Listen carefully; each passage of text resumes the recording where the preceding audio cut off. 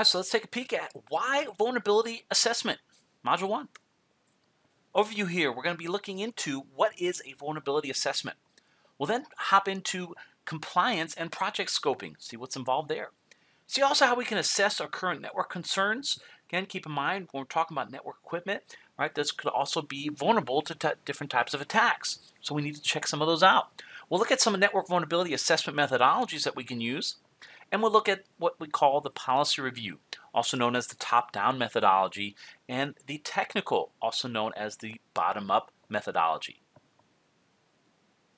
So when we look into what is a vulnerability assessment, simple definition is this is a vulnerability assessment is the process of identifying, quantifying, and prioritizing, also known as ranking, the vulnerabilities in a system. The basic process involves a diligent analysis of the target system for any weaknesses, technical flaws, or vulnerabilities. And a vulnerability from a perspective of disaster management means assessing the threats from potential hazards into the population and infrastructure. It may be conducted in a political, social, economic, or even environmental fields. You can also check out full definition at the Wikipedia/wiki/vulnerability_assessment. Now here we look at the vulnerability assessment. It's the systematic examination of a system to identify those critical infrastructures or related components that they may be at risk from an attack and the determination of appropriate procedures that can be implemented to reduce that risk. The systematic examination of an information system or product to determine the adequacy of security measures, identify security deficiencies, provide data from which to predict the effectiveness of proposed security measures, and confirm the adequacy of such measures after implementation. And this is taken from the InfoSec-99. Now when we look at the benefits of a vulnerability assessment, well, first off, for us to figure out what we have, right, once we run that vulnerability assessment, we're able to then figure out what we're actually vulnerable to. So with that, we can intelligently manage our vulnerabilities. Right? Now keep in mind, some of these vulnerabilities are not going to be critical, meaning that let's say you have internal applications and so forth that you're running off of your in your environment, and it requires you to have a certain version of Java to be able to run properly. So it has to maybe be an older version. So keeping in mind that you know, as long as you know that there are vulnerabilities for that Java, you can set countermeasures in place to prevent them from being compromised once a user actually connects to the internet using that browser or something to that effect.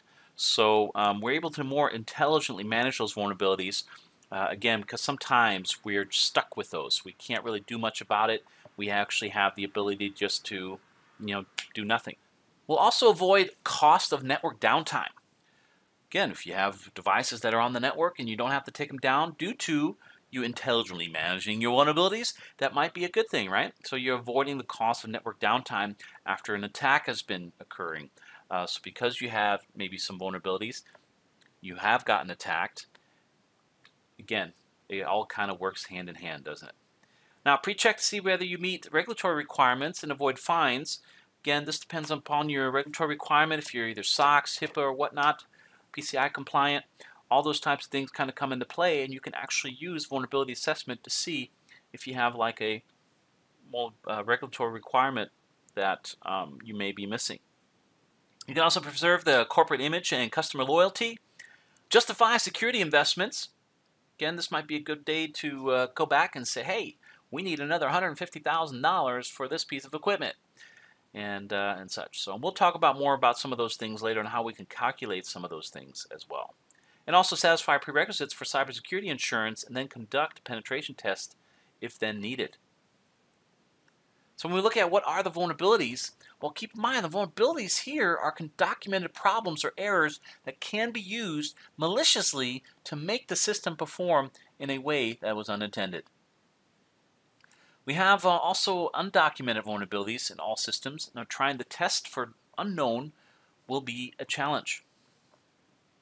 There are also undocumented vulnerabilities in all systems, and trying to test for the unknown will also be a challenge. Now, technical NVA, here we're referring to the network vulnerability assessor, right, will only look for those holes that have been published. Now, the main purpose of vulnerability assessment is to find out what systems have the flaws and then take the actions to mitigate the risk. Again, this will happen the majority of the time.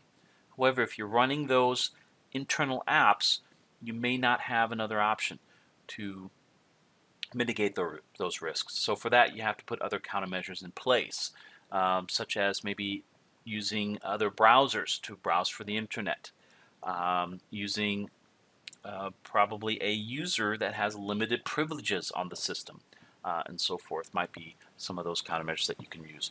Or just not have them connect to the internet, and then have them use a general purpose machine or a kiosk or something to that effect to then connect to the internet with, and so forth. So there are definitely some ways to do it.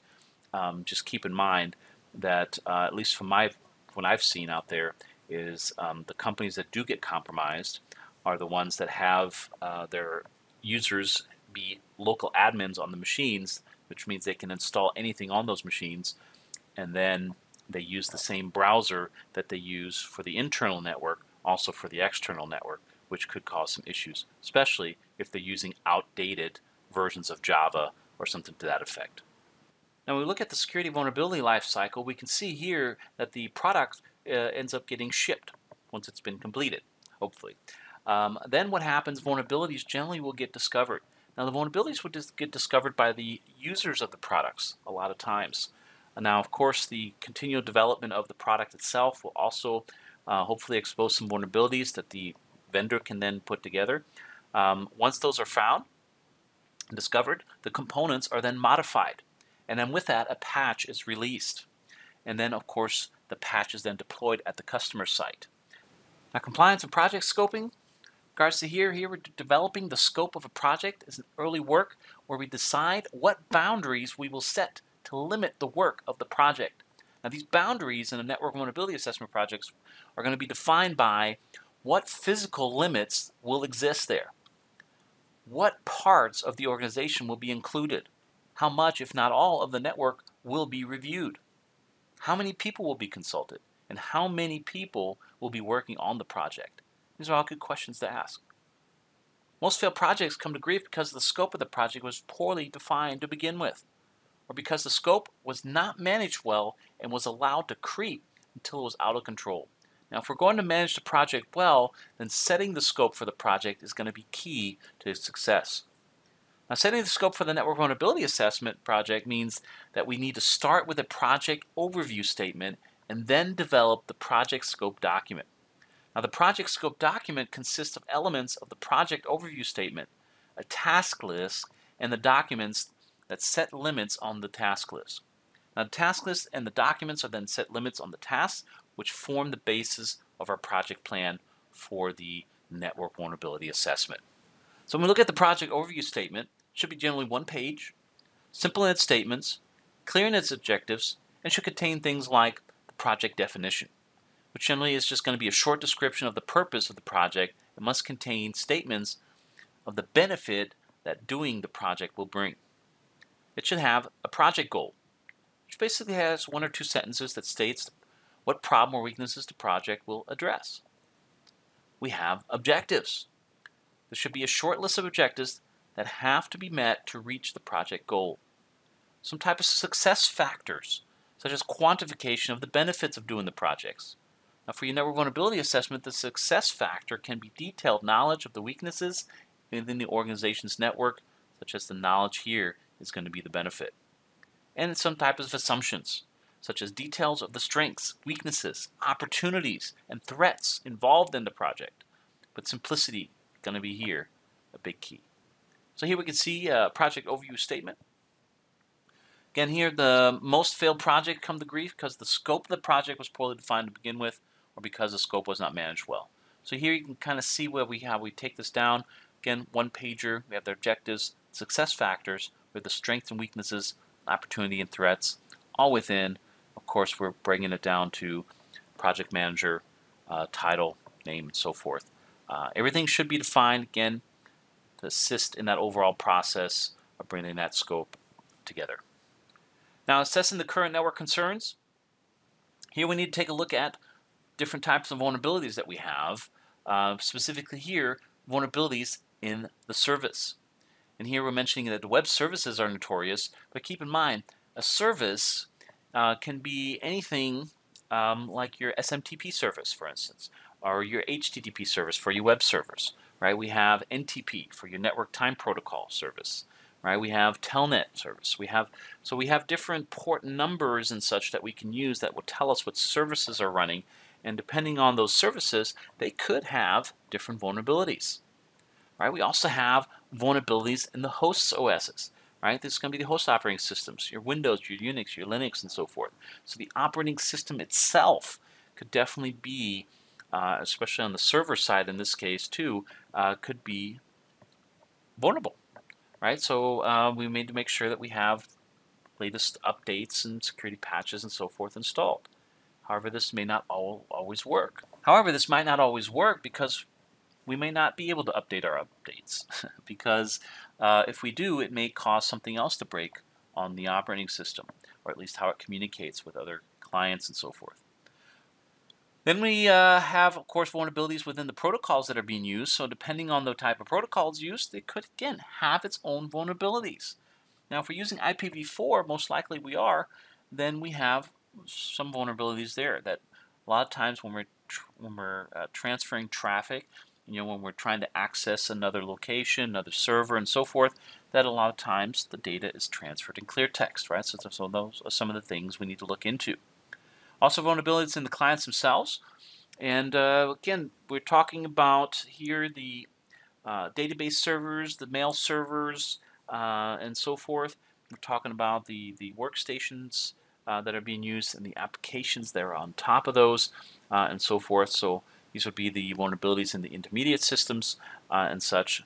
Again, there's lots of different levels that we really need to look into rather than just saying, hey, I have my operating system up to date and I have a firewall and antivirus product, I'm protected. But it's a lot more than that, right? You always have to look at security in layers, right? As what we refer to as the defense in depth, where it goes not just in the operating system itself, but also the applications that are on top of the operating system. Also, how the data is being secured on the hard drive. Is it being encrypted? Are we setting permissions on the NTFS permissions, for example? Little things like that. So again, just know that it is multiple things. It could, of course, be the hardware itself, and the firmware, and things like that. That could also be vulnerable to attacks. We just need to be able to have a bird's eye view of the different items that could be going on there. So when we're looking at vulnerability in networks, here we have some of our network equipment that we may be using, such as our hubs.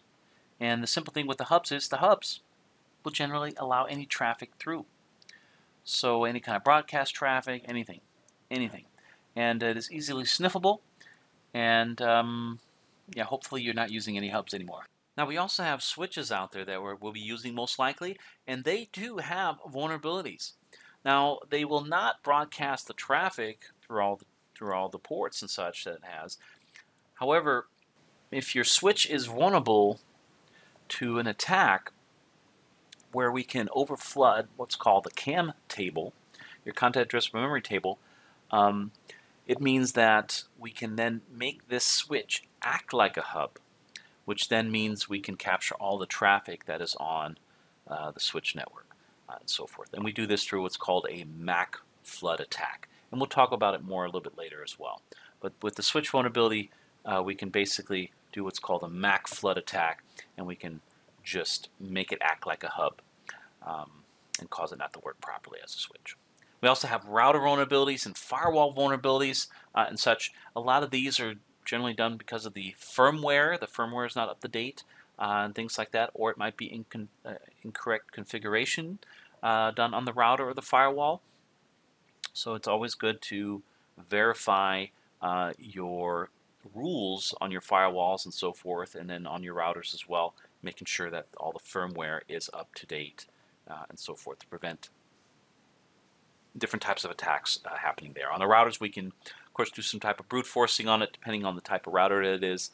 And then on the firewall, we can also identify what firewall rules are running by using a tool called Firewalk, which allows us to do just that, firewalking, which is basically grabbing and figuring out the rules of a particular firewall that you may come across and such. So always having good policy rules and so forth within those would also assist in keeping those secure. And of course, as I mentioned, making sure that you have the latest firmware would also be very, very helpful. Other concerns that you may have, of course, we have everything from email mistakes.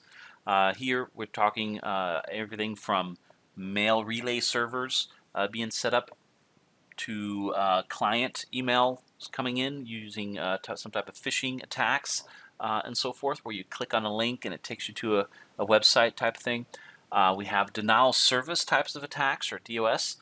The denial service, or even the distributed denial service attacks, this is where we can actually get in and have what we call botnets and such that will have literally hundreds of thousands of machines working together to go against one target. Right, we also have industrial spying that could go on. We have computer viruses, that's nothing new. Computer hackers, that hopefully should not be very new either. Now, disgruntled employees are also known as the insiders, and these are actually the top threat. They're actually more of a threat than the computer hacker. Because keep in mind, our disgruntled employee is already inside the network and may already have internal knowledge of certain usernames and passwords for servers and whatever else that they may have access to, and thus make them more dangerous. So make sure you keep your employees happy. So when we look at network vulnerability assessment methodology, key terms here used within the network vulnerability assessment include risk. This is the probability that a threat will exploit a vulnerability to adversely affect an information asset. We have a threat. Now, the threat is an event, the occurrence of which could have an undesired impact. We have the threat impact. This is a measure of the magnitude of loss or harm on the value of an asset. We have the threat probability, which is the chance that an event will occur or that a specific loss value may be attained should the event occur. A safeguard. This is a risk-reducing measure that acts to detect, prevent, or minimize loss associated with the occurrence of a specified threat or category of threats. And we have vulnerability. This is going to be the absence or weakness of a risk-reducing safeguard. So with our network vulnerability assessment methodology, it outlines the steps that security professionals should follow when performing your network vulnerability assessment. This methodology demonstrates a commitment to the requirement of the internal standards for information security, which is your ISO 17799, and the CISP, or your Certified Information System Security Professional, common body of knowledge as criteria for security assessments. Now, the next section provides details on phases and subtasks involved in performing your network vulnerability assessment. It also discusses the essential tasks in each phase and how to do each of the tasks and the subtasks. So within phase 1, this is where we have the data collection. Now here we have our review, which is applicable state, and federal laws which affect this particular client. Right? So we want to look at, so during this phase 1 data collection, we want to review applicable state and federal laws affecting the particular client. We want to be able to review available documentation and then note those areas of concern. And then draw up a list of known bugs and security vulnerabilities to then test for in the client environment. Now in phase 2, we have interviews, the information reviews, and hands-on investigation. Now steps that the NVA team should perform during this phase of the process include several things. Obviously, the NVA team defines roles or functions about which it wants to gather information about. The team lead and the point of contact develop an interview schedule. The client point of contact arranges interviews with appropriate client staff members and provides office space for the NVA team. Right, the appropriate members of the NVA team interviewed identify appropriate staff members and other identified professionals. Then the appropriate members of the NVA team interview identified appropriate staff members and other identified personnel. Now, the NVA team usually requests additional documents that were not provided within Phase 1. Now, the NVA team also may request additional interviews as needed, and the team lead requests facility and network clearance and password for team members from the client point of contact as required. The NVA team tours computing facilities, conducts tests, operating systems, hardware, network devices, and the software.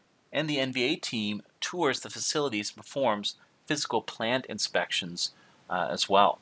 So keep in mind, it goes into interviewing and hands-on investigation by going in, touring the facilities, conducting the tests, and such. Phase 3 would be the analysis. Now, this generally entails risk analysis, security policies, and threat analysis. Now, the process of analysis actually begins with the acquisition of the first document and only ends in the generation of the draft report during Phase 4. Now, the analysis spans most of the NVA process and generates the majority of the content within the report. To be successful, the NVA team will have to identify what network security concerns have the highest priority. Now, this will allow the team to focus on those threats and risks that can cause the enterprise the most damage.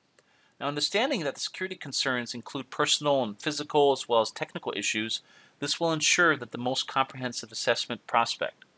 Also, the use of all resources available to plot what threats will be addressed. Do your research to gather significant issues and then prioritize these risks based on the probability of occurrence and impact to the enterprise or network. You want to then concentrate on those issues that will bring the biggest impact of your organization. Use your team to identify additional items and then measure specific impact. Developing a checklist will also assist the NVA team in ensuring that basic security controls are examined.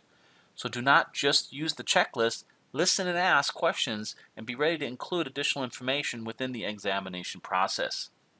So let's take a peek here at risk management.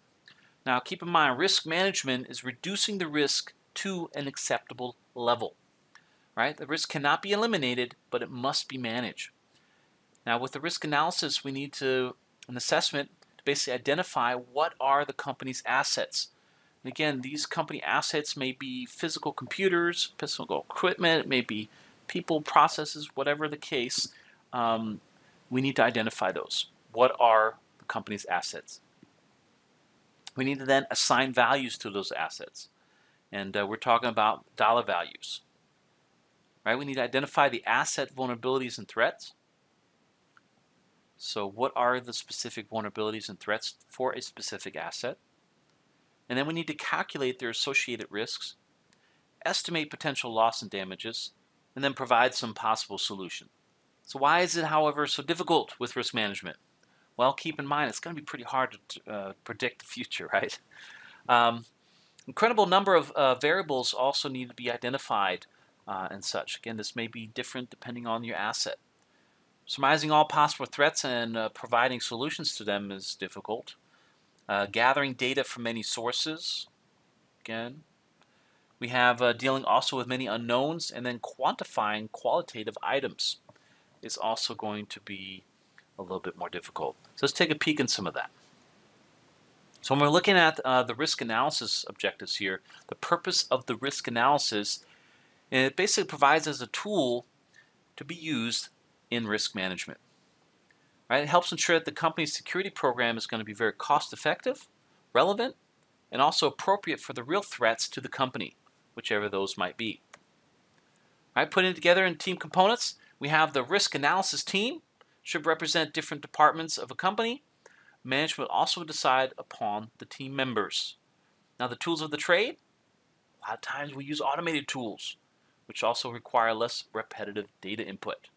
We can also run the same data through several scenarios, and analysis is also, keep in mind, going to be time-consuming tasks to be done as well.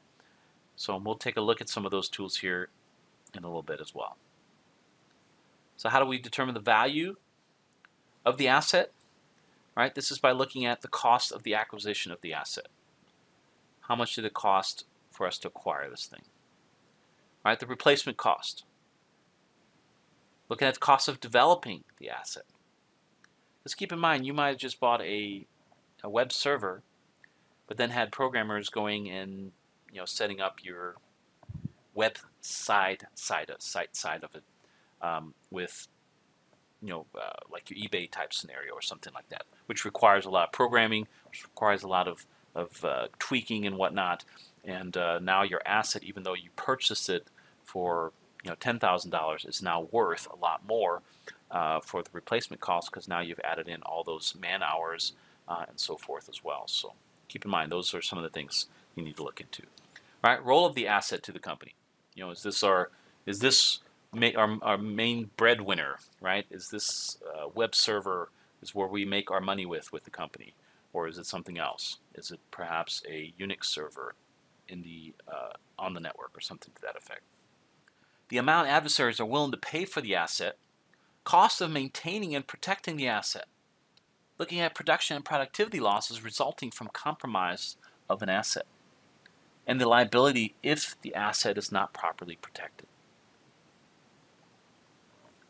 Here's some examples of some vulnerabilities that are not always obvious, such as lack of security understanding. Keep in mind here, the real security requires real knowledge, and the technical to the C-level within the companies. Right, so sometimes there's a loss in communication between the technical side and the C-level side, right, your corporate level. So your CIOs, CEOs, and so on, right?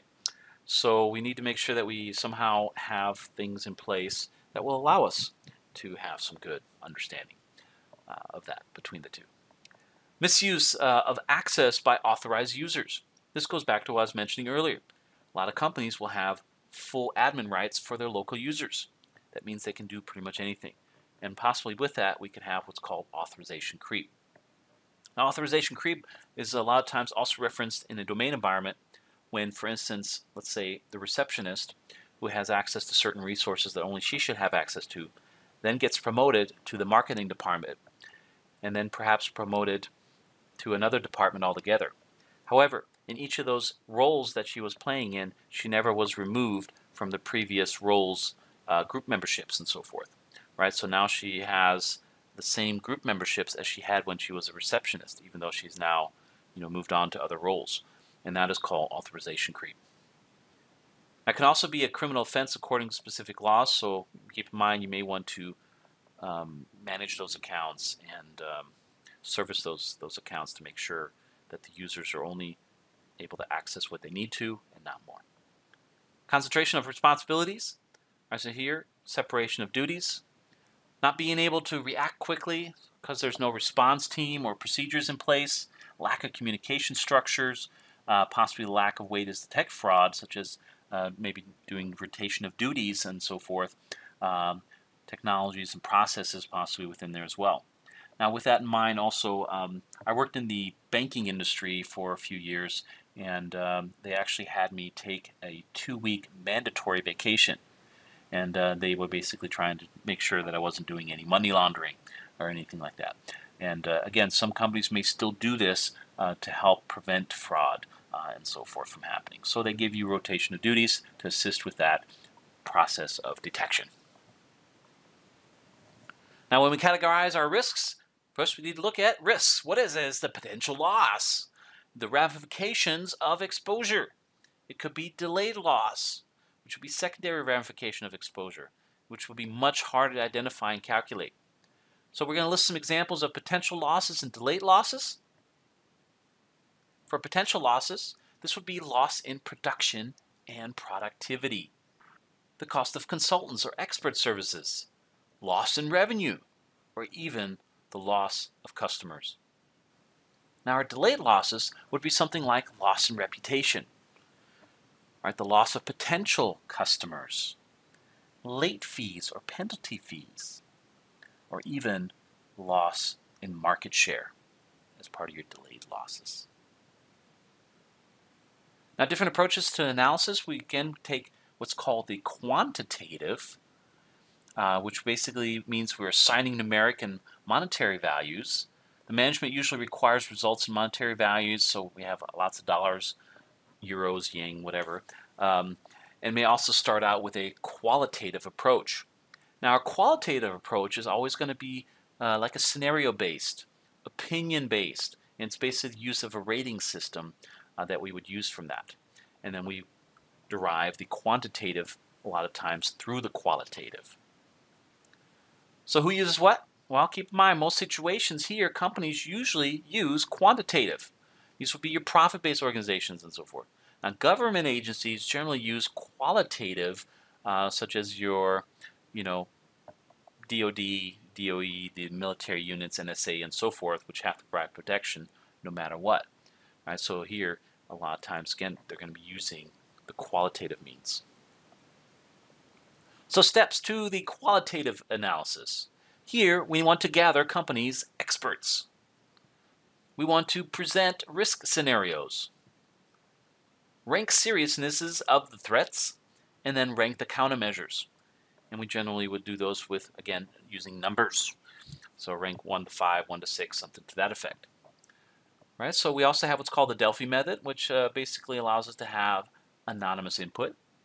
With that, we generally will get more honest data collected, and also helps ensure that there's no intimidation going on and such as well.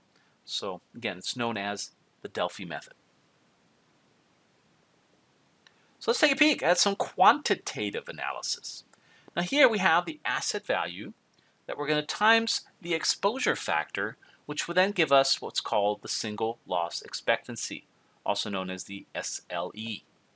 So the exposure factor here equals the percentage of loss that could be experienced.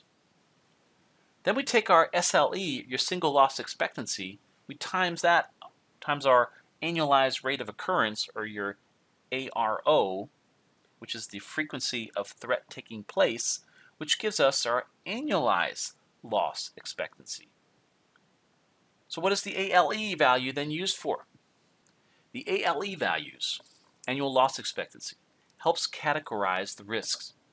The more damaging risk needs to be addressed first, obviously, with that. It helps determine the amount to spend on the countermeasure. It also helps determine the amount to spend on the countermeasure. Now, countermeasure should not cost more than the annual loss expectancy value. It also helps create a security budget, which helps management know the amount that needs to be budgeted to protect those assets. Let's give you guys an ALE example. So if an e-commerce site is attacked, which is valued at $300,000, it is estimated to cost 40% in damages to the companies based on the liability costs, the confidential data being corrupted, the loss in revenue, and the basically would be considered the asset value, in this case our 300,000, times our exposure factor, in this case 0.4 since it's 40%, which gives us then the SLE, our single loss expectancy, of 120,000. Now, based on current safeguards, this threat is estimated to happen once in 12 months. So here we take our single loss expectancy times our annual rate of occurrence, which then gives us our ALE. So here we would be 120,000 times 1, which equals 120,000. How about that? Now, management should not spend over this amount to protect this asset. Let's do another one. So let's say our annual rate of occurrence values and their meanings. So one time in a 12-month period would have an ARO of 1.0. If it's once in 10 years, it would be an ARO value of 0.1. Once in 100 years, 0.01, and so forth. So here we need to calculate the correct annual loss expectancy value if the facility is worth $650,000 and a tornado is expected once every 10 years that will damage 35% of the facility. I'd recommend you pause the video for just a moment, see if you can calculate it, and then continue to the next slide. So hopefully you had the idea and was able to figure this out at least somewhat. So here the ALE calculation would go as such. We have the SLE. Your single loss expectancy would be 227,500. And basically what we did is we took the 650,000 times our 35%, or our 0.35. That gave us our 227,500. So then our ALE, as we mentioned, happens once 10 years. So here we times that of our 0.1, which gives us a 22,750 value. So what does a company do with this value? Well, they then use this to justify the cost of putting money into a particular asset and so forth, for a particular safeguard, possibly for that as well. So they would not spend more than 22,750. So the question then becomes, can a purely quantitative analysis be accomplished? And the answer is simply no, it cannot. A quantitative analysis requires quantifying many qualitative items.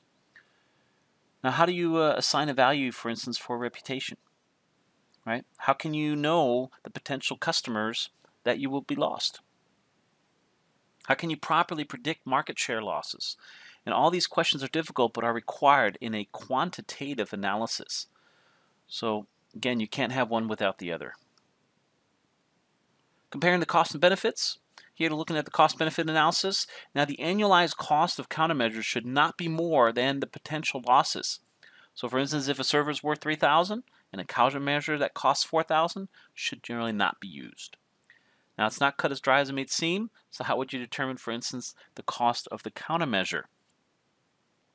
So, when we look at countermeasure criteria, countermeasures should mitigate the identified risk, and hopefully, with that, also be cost-effective. Now, if we look at our ALE before implementing the countermeasure, minus the ALE after implementing the countermeasure, minus the annual cost of the countermeasure, which will then equal our value of the countermeasure to the company. So let's take a look at our annual loss expectancy for a specific asset. That is $78,000, and after implementation of the control, the new ALE is $20,000, and the annual cost of the control is $60,000. What is the value of the control to the company? Again, let's take a peek. That's 78,000 minus 20 for the new ALE, which gives us 58,000. And the new control is 60,000. In this case, it would bring us from 58,000 minus 60 to minus 2,000. So the company should not implement this control because it is not cost beneficial. Not to say that companies will not do it anyways, because some companies will, but this is again how we would calculate it. So when we look at the cost of countermeasures, right, some of the items that can go into the calculation, of course, is we have the purchase amount, right, the maintenance amount that's required, the negative effects on production environments such as downtime and so forth, and of course the man hours to maintain. Right, and IDS could be an expensive countermeasure in this respect, however, but keep in mind there's different things we need to look into when we're looking at what is it all involved there when it comes to that cost in the countermeasure. Now, can you get rid of all the risk? Looking at total risk versus residual risk. Now, the amount of risk that exists before a safeguard is put into place is called total risk. After the safeguard is implemented, the remaining risk is called residual risk. So here we take a look at our threats times our vulnerabilities times our asset value times our control gap equals the residual risk. And the control gap is what the control cannot protect against. So analysis team then needs to determine if the residual risk is within the acceptable risk level of the company, and then voila, have yourself a nice day. Now the management's response to identified risks, right here looking at mitigating the risk. The team presents the analysis results to the management. The management then makes the decision about the next steps. Then the management has several choices when dealing with the risk. First is they can transfer the risk. And sometimes they do this, right? They take it off to third-party involvement, purchase insurance, for instance, and such. Or they can reduce the risk by deploying a control. Or they can accept the risk, and with this, do an informed decision, as in take no action. Or they can reject the risk, where they do an uninformed decision, which they could also take no action. So what are the liability issues between 3 and 4? Well, again, just depends. How valuable is it? You know, is this something that your company could go down and never come back up with? It just all depends. Sometimes you go one way, sometimes you go the other.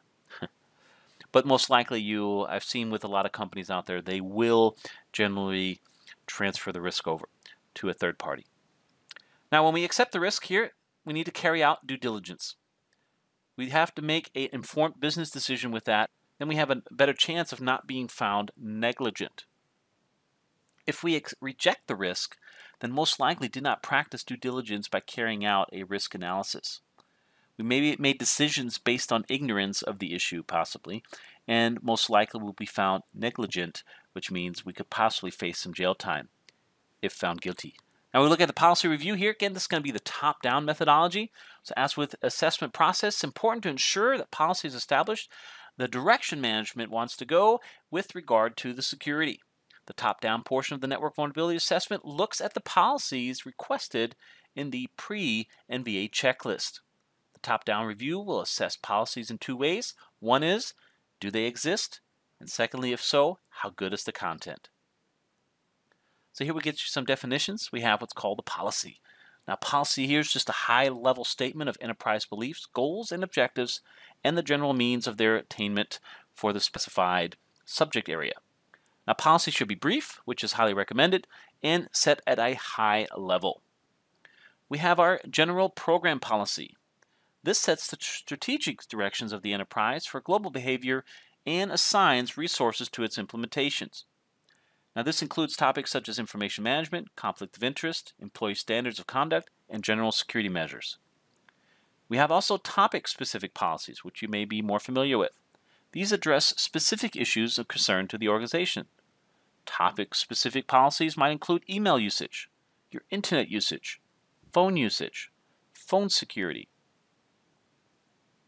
physical security, application development, system maintenance, and network security, just to name a few. We also have system or application-specific policies. Now, these focus on decisions taken by management to protect a particular application or system. It might include controls established for the financial management system, accounts payable, business expense forms, employee appraisal, and order inventory. Different policy types that we have. We have the organizational policies, which are management's directives of the roles of security within the company. The organizational policies is created to address business needs, laws, regulations, standards of due care, and such. We have issue-specific policies. These could be your one-off policies, your email use, your internet use policies, and so forth. And of course, your system-specific policies. These concentrate directly on the use of maintenance of computers and devices. And we also have policies with different goals. We have our regulatory. This ensures companies is following standards set by the regulations and the laws. Right? They are more detailed in nature and also specific to the type of industry. We have the adversary. These outlines expected behaviors in the company and the ramifications of not meeting these expectations. And we have informative, which is a tool to teach employees about specific issues, and generally these are going to be non-enforceable. When we look at industry best practices standards, we have the BS ISO 7799 and the 17799. This is a comprehensive guidelines on range of controls for implementing security. Companies can be certified against this standard as well. They're divided generally into 10 sections. We have security policy, security organization, assets classifications and control, personnel security, physical and environmental security, computer and network management, system development and maintenance, business continuity planning, and compliance. When we look at the components that support the security policy, again, we have our standards. These are going to be compulsory rules. Employee behavior, computer and device use, for instance. We have baselines, which is minimum level of security that's going to be required. We have our guidelines, which are recommendations on actions in different situations, and the operational guides where the standards do not apply. And we have our procedures. These are going to be detailed activities to be taken to achieve a specific task. And again, these are going to be generally step-by-step instructions on what to do. Policy contents. We have our general or global policies. These are high-level policy statements that define the intent of a specific topic and scope within the organization. Now, your topic-specific policies are unlike the general global policies. The topic-specific policies narrow the focus to one issue at a time. And the system and application-specific policies, these policies focus on one specific system or application. Now, the ISO 17799 has established a set of guidelines for policy content. The NVA top-down policy reviewer should be familiar with these guidelines, as well as those discussed in the NIST Special Publications 800-12, an introduction to computer security. When critiquing the policy, remember to look for the 4 key components. In this case, it would be the topic, the scope, the responsibilities, and the compliance. So when we look at the bottom-up technical methodology, the goal of this 6-step process is to maximize the time spent during the technical phases in a network vulnerability assessment. Obviously, step 1, site survey. So make sure you get a nice site survey.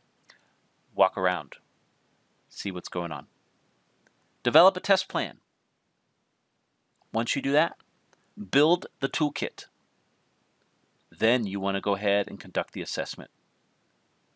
Once you conduct the assessment, do the analysis, and then of course don't forget to document everything. And this kind of takes us through the initial, what is a vulnerability assessment?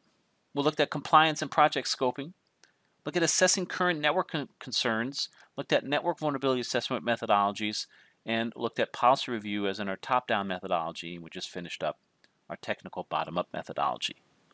All right, let's get into some more exciting topics in this next module.